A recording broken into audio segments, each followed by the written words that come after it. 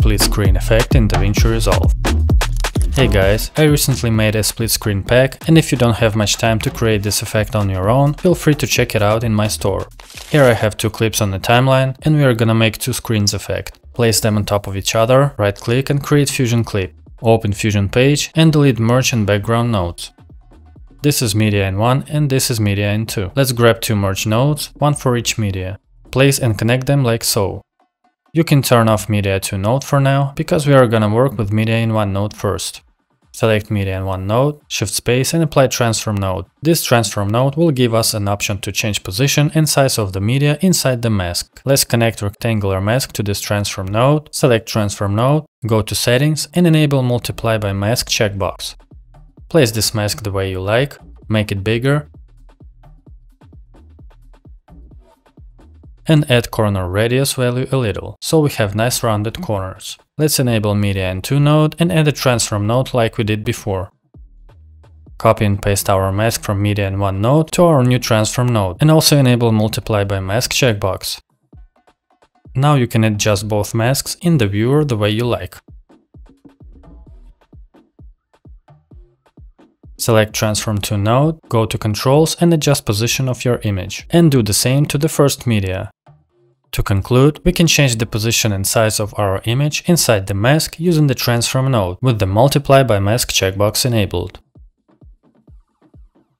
Next step is I want to animate this mask. You can use width and height parameters for that, but I would like to animate it from one side, for example top right corner. And to do that, we need to add one more transform node right in front of the rectangular node and reconnect it to the yellow input.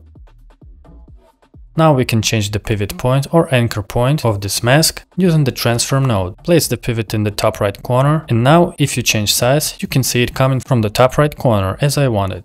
Let's quickly animate this size parameter from frame 0 to frame 25 and change value from 0 to 1.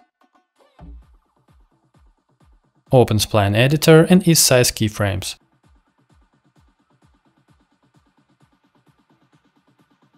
And now we have this nice animation. Let's repeat this step with our second media.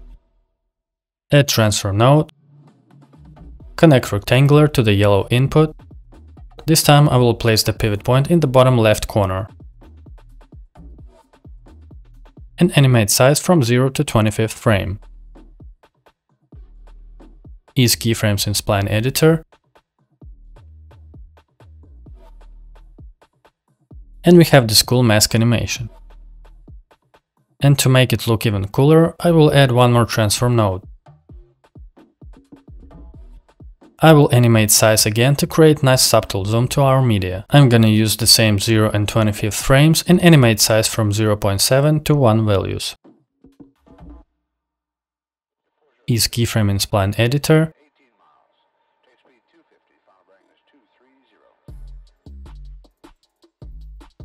Copy this transform node and paste it to the second media node 3.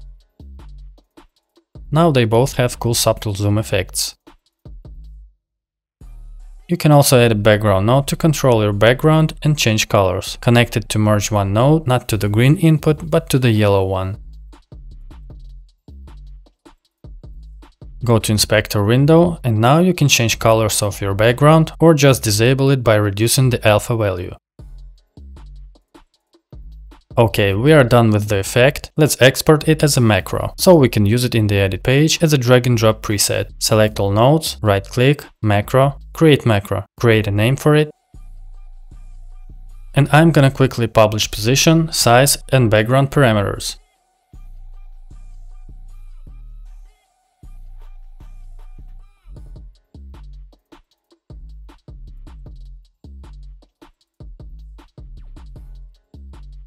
When you have selected all the parameters you need, click on the three dots and choose Save As.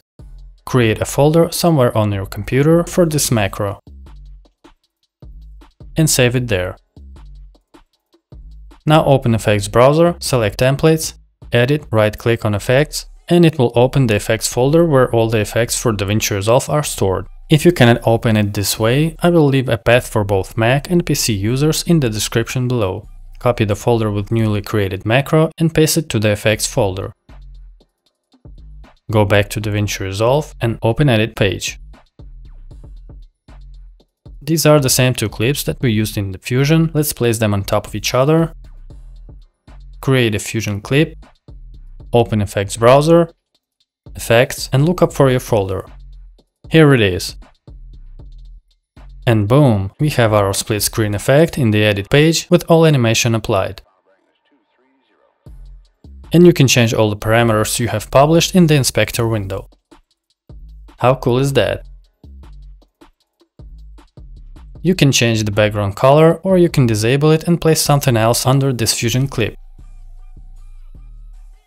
For example, this ramp.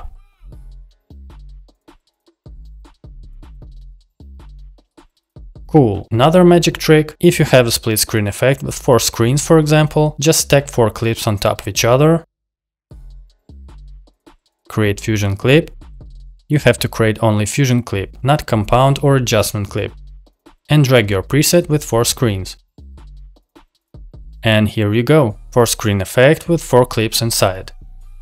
And another cool part is if you open this Fusion clip and switch clip's position, it will update it in our main Fusion clip. So every video track is basically the same as media 1, 2, 3, 4 and so on in the Fusion page. That's it for today, thanks for watching guys, please like, subscribe and leave a comment to support my channel, and don't forget to visit my store to get my latest split screen presets for DaVinci Resolve, and see you in the next one.